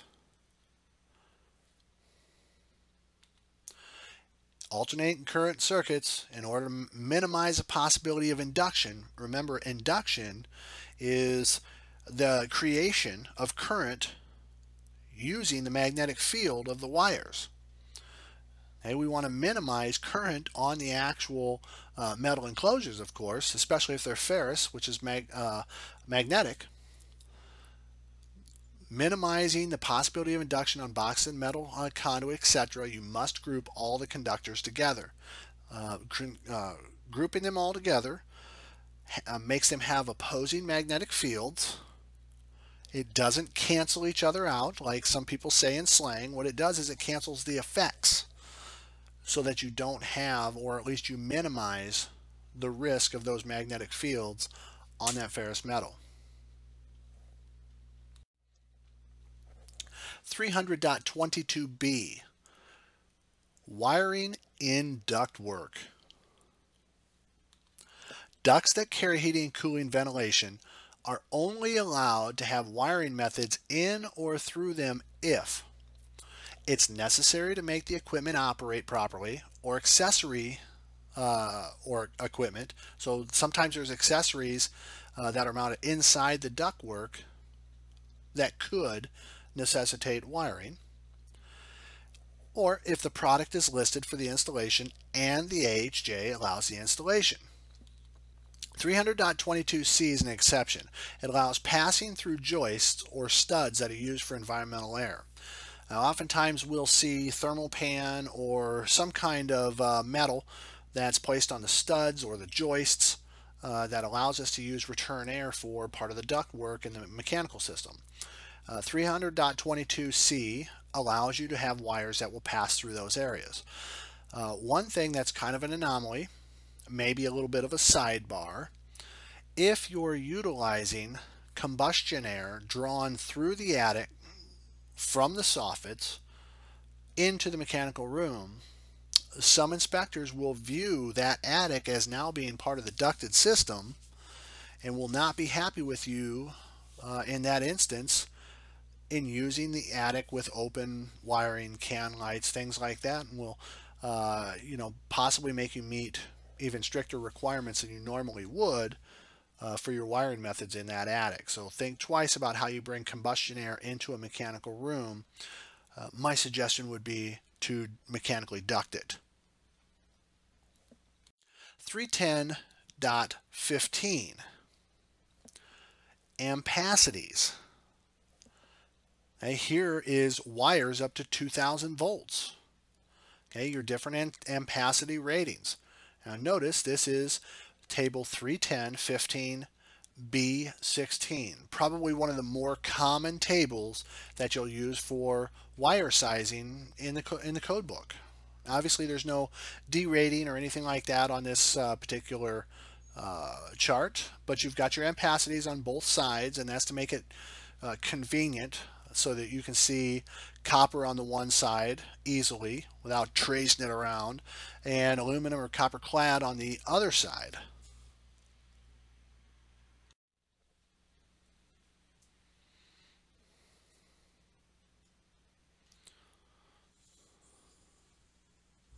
(31015B) sizing tables. You'll find sizing tables at 31015B16 through 19. And some of the factors that you'll be considering here are ambient temperature, overcurrent protection, compliance with product listings, and any other safety-related influences. Again, this is just an example of table 31015B16 that would be used for sizing, but of course there's 31015B16, 17, 18, and 19, which fit of course different applications. Chapter 4 is titled Equipment for General Use. Article 400, flexible cords and flexible cables. 400.1, the scope, the overview of this very chapter, says that it covers general requirements for flexible cords and cables in construction and otherwise. Okay, that's a pretty broad statement for and otherwise. The suitability at 400.3. Cords have to be suitable for the environment they're in. This includes the fact that they may possibly have to be guarded, supported, watertight, or corrosion resistant. 400.5. Ampacity of flexible cords and flexible cables. Tables 400.5A1 and 400.5A2 have the conductor ampacity in cords and cables with up to 3 current carrying conductors at ambient temperatures of up to 86 degrees Fahrenheit. If the temperatures are supposed to get above 86 degrees Fahrenheit, you're going to need to derate the acceptable ampacities using table 400.5A3.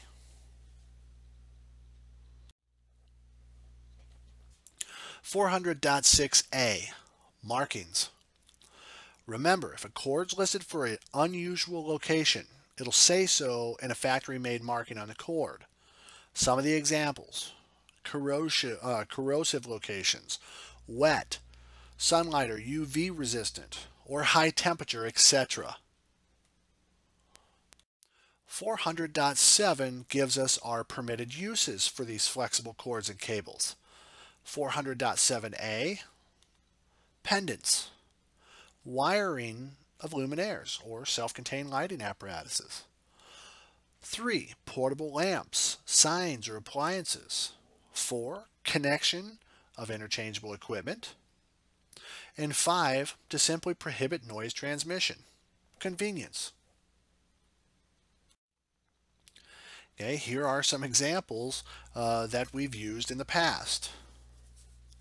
Okay, these are used to promote not only the ease of moving these units around, but also it cuts down on vibration and therefore adds safety, as well as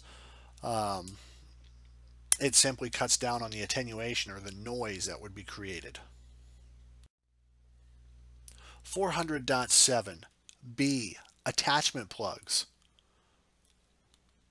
When cords are used in accordance with 400.7a, 3, 6, and 8, it shall be energized from an outlet or the cord connector body and have an attachment plug.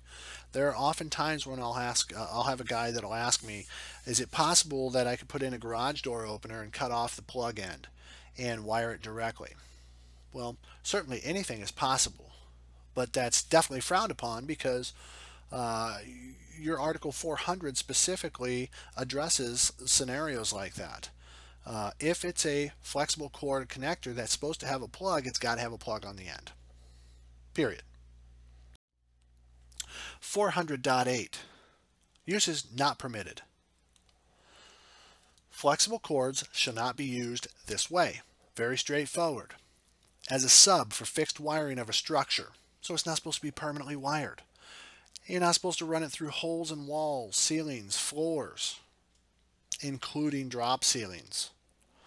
Shouldn't be run through windows or attached to the structure at all unless it's compliant with 368.56, which says that it's going to deal with cords and cables as its primary goal. Concealed by walls, floors, and ceilings. Not supposed to be in raceways or where it's possible that it could be subject to damage. Okay, these are some examples. This is in a drop ceiling. It's just laying on top of the ceiling tile. Somebody lifts that tile off, they're going to take one in the noodle from that little box there. Hey, here we've got one coming out through a window. One guy looked at that and said, is that CSST or flexible gas pipe? No, that's a big old drop cord. 400.83 prohibits this. 400.82 prohibits this.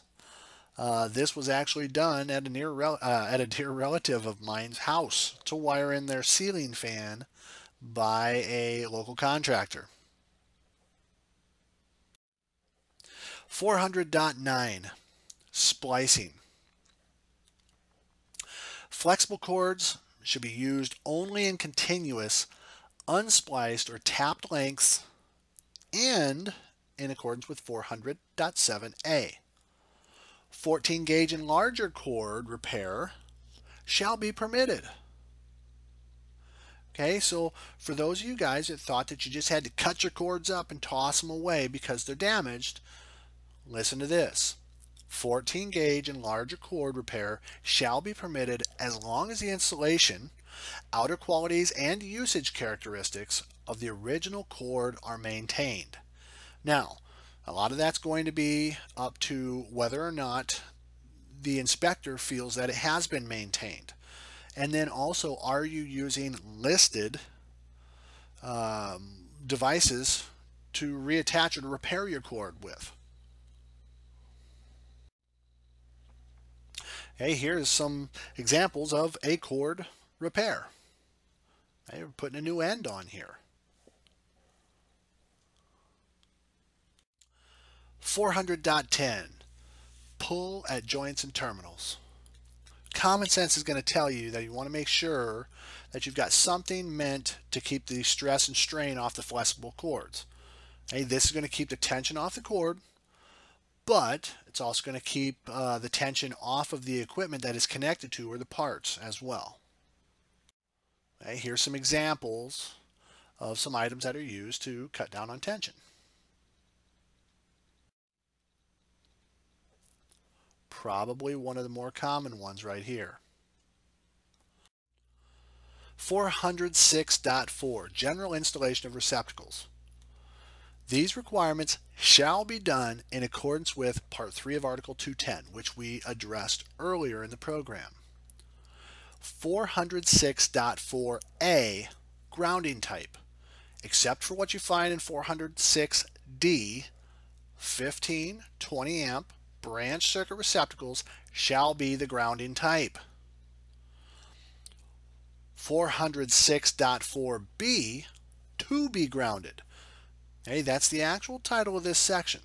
Receptacles as well as cord connectors that have equipment grounding conductor contacts must be connected to an equipment grounding conductor. Very, very explicit in its explanation. Okay, still in 406.4, C, methods of grounding. The equipment grounding conductor of the receptacle and cord connectors shall be connected to the equipment grounding conductor of the circuit that is supplying the receptacle or cord connector. The branch circuit wiring method shall provide an equipment grounding conductor for the receptacle. Very, very important. See what it says there. The branch circuit wiring method shall provide an equipment grounding conductor for the receptacle. Very, very important to remember that in some certain situations.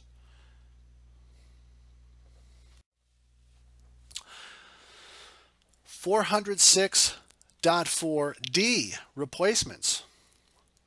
Replacements must be done in accordance with 406.4D 1 through 6. Arc fault circuit interrupters and ground fault circuit interrupters shall be installed in readily accessible locations. Okay, we're going to look at 1 through 6 here. Grounding type. If there's a grounding means in the receptacle enclosure already, you have to use a grounded receptacle in the replacement. D1 has to be in accordance with 250.130C.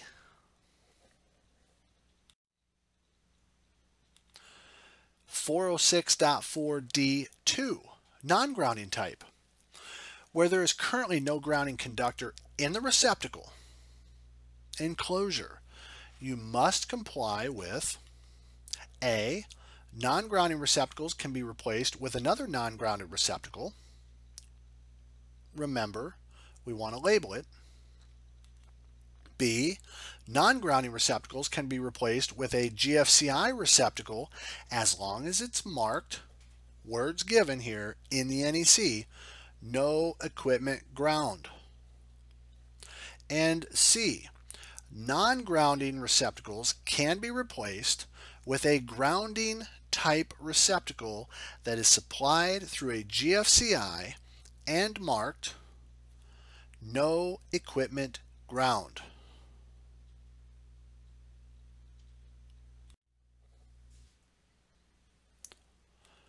(406.4D3) ground fault circuit interrupters shall be provided where required elsewhere in this code.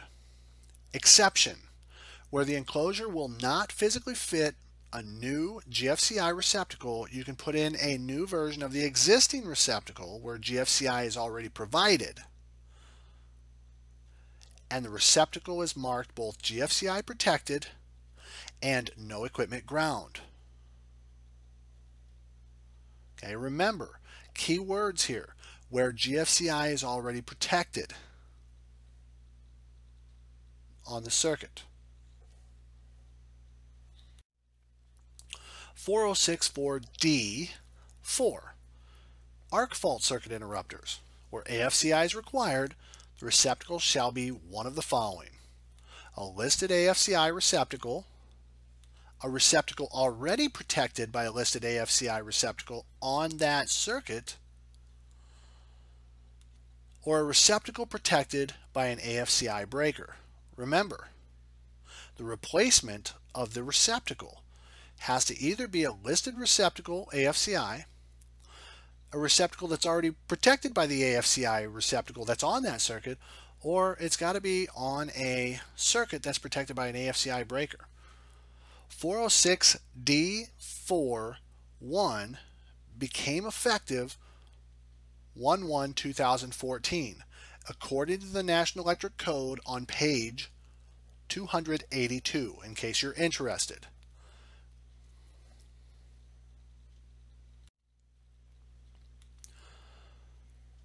Five deals with tamper-resistant receptacles.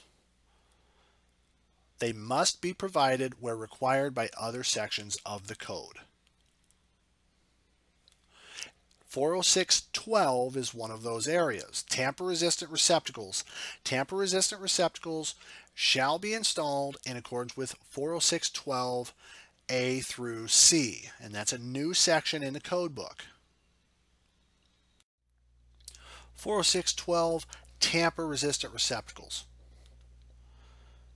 Again, 406.12 tamper resistant receptacles shall be installed in accordance with 406.12a through C, and my example here is just A, in dwelling units. In all areas specified in 210.52 that have, so remember, this is all of your requirements, your countertop requirements, your dwelling unit requirements in general, living room, everything. All areas specified in 210.52 that have 15 amp and 20 amp 125 volt receptacles, you shall use listed tamper resistant receptacles. Period.